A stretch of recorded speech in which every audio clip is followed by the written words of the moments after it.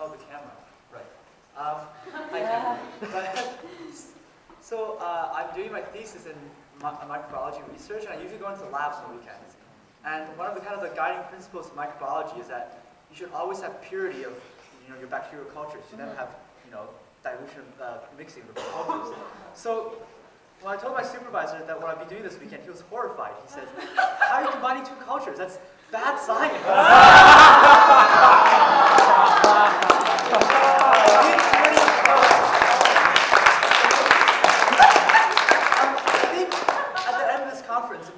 Aside from an amazing panel and two very, very fascinating keynote speeches, we've also had the working groups.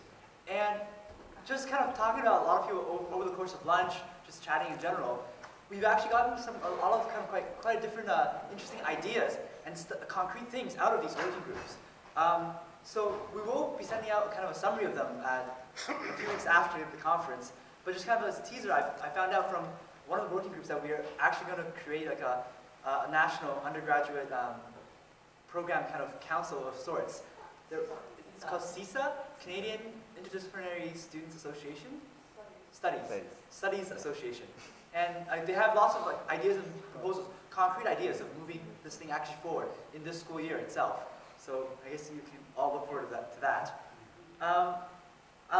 List of thank yous, I guess. I have to thank the Arts and Science program for very, very generous support. Dr. Miller is here, Dr. Wilson's here. We have to thank the Student Services Committee, which is chaired by Dr. Phil Wood, the McMaster Students Union. A peculiarity, it's not the students' possessive union, but rather the students' plural union. It's kind of weird, students without the apostrophe. The McMaster Students Union represent Mary, who's our president, as well as Finance, Nick Shorten. We have to thank the McMaster Alumni Association, and the Office of the President, Dr. Patrick Dean, I think, gave us some financial contribution for this conference as well. Beyond that, we have to thank OPIRG, which is Ontario Public Interest Research Group, who generously donated the gift baskets for our keynote speakers, as well as Plant View Organic Farms, which is very local, and that's where all the lunch food came from. So it's grown locally here, and we prepared with lots of love. St. Paul's Anglican for being a very gracious kind of host for our lunch. All our panelists, Dr. Simmons, Mary, Dr. Greenspan, and our moderator, Norman. As well as, this conference could not have happened without, our dozen or so working group leaders. If you guys could all stand up. Those were still remaining.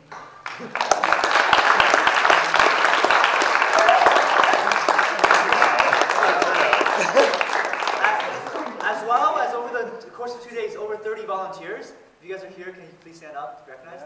Volunteers.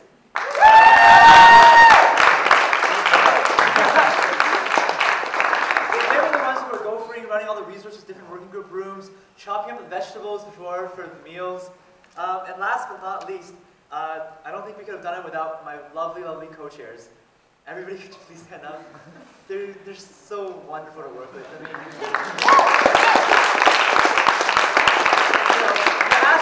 ask for A and you get B, C, D, E, and F. Finally, I kind of want to say that even though the conference is over, this kind of dialogue, it's not finished yet. You know what I mean? We're going to keep communicating with each other. We don't want this to kind of die after the conference. Somebody makes a Facebook group, everybody joins the week after, and then it's dead for the rest of the year. We don't want anything like that. Keep the communications up, keep the dialogue going, and really kind of get a sense of kind of solidarity and a sense of community, especially in Canada. Because I just remember attending a microbiology conference in the summer, and everybody worked on streptomyces, knew everybody else worked on streptomyces in the country. So kind of something like that. And just, I think, just looking forward to next year, the conference. It might not be at McMaster, it may be, it may not be. We want to kind of rotate it around to kind of, this collective sense of ownership of this conference. And I want to really make it kind of, true to our name, C2C. So we have schools from the West Coast. So next year we're going to bring schools from the East Coast. It's a Canadian model. No. And I think that concludes the entire conference. Thank you everybody for coming. One last note, there's cookies still back there from the coffee break. It's a free-for-all. As well, we'll be we have leftover food from lunch, so if you'd like some more food for dinner, you're welcome to join us in St. Paul's Church. So we have chili from yesterday as well as the stew from today. So go get the cookies so our volunteers and our co-chairs can kind of get to the church first to heat up the food. Thank you, everyone.